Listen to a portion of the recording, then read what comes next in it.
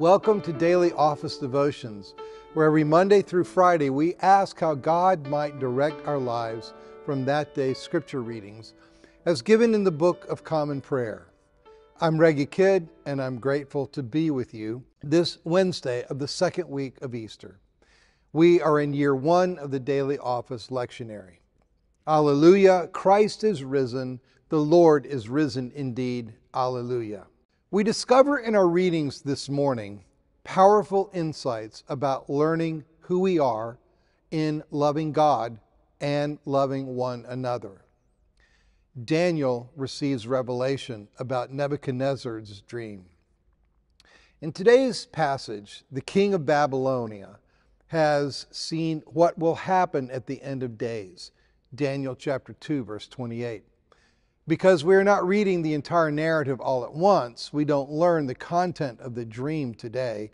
Instead, today's text shows us, first, Daniel's praise and worship of the God of heaven. Daniel chapter 2, verse 19. Second, we see Daniel's insistence before the king that it is not a special talent of his own that gives him the ability to perceive the dream and interpret it. As Daniel tells the king, there is a God in heaven who reveals mysteries, and he has disclosed to King Nebuchadnezzar what will happen at the end of days. Daniel chapter 2, verse 28. God is the giver of all good gifts. James chapter 1, verse 17. Only half of Daniel's message to the king addresses the content and the meaning of the dream itself. More fundamental is the other half of Daniel's message. There is a God. And not just any God. That God, Yahweh, Israel's covenant Lord, wishes to be known in Babylon. The key to acquiring any wisdom, including wisdom about oneself, is through knowing Him. It is only in knowledge of Yahweh, Daniel dares to tell the Babylonian king, that you may understand the thoughts of your mind. Daniel chapter 2, verse 30. As John Calvin notes at the very beginning of his Institutes of the Christian Religion, to know God is to know oneself, and the route to knowing oneself is to know God. Amen that. 1 John. When we are very young in Christ, just beginning the journey of self-understanding, we first need to know forgiveness and the love of God as our Father. 1 John chapter 2, verse 12a and 14a.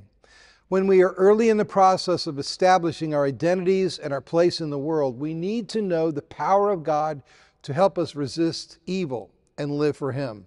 1 John chapter 2, verse 13b and 14c.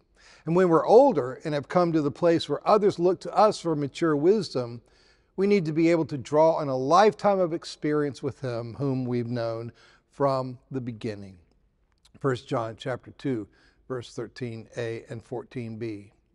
At every stage of life, we need to be on guard, says John, against the seductions of illicit physical pleasure, the lust of the flesh, of the idolizing of beauty, the lust of the eyes, and of the pride of building our brand, the pride of life. 1 John chapter 2, verse 15b in the RSV.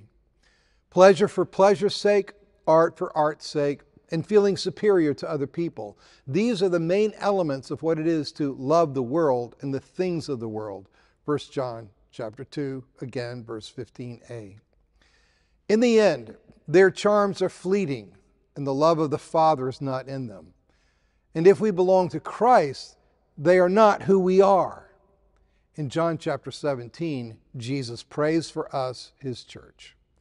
Our great high priest prays that we will experience something that is more valuable, more lasting, and more real than anything else in the world: love for one another. Whether we are young or old, whether we wrestle with sins of the flesh, or of the eye, or of the ego, our true selves are to be found in giving ourselves to one another in the body of Christ. God's very being is an eternal communion of love between the persons of the Father, the Son, and the Holy Spirit.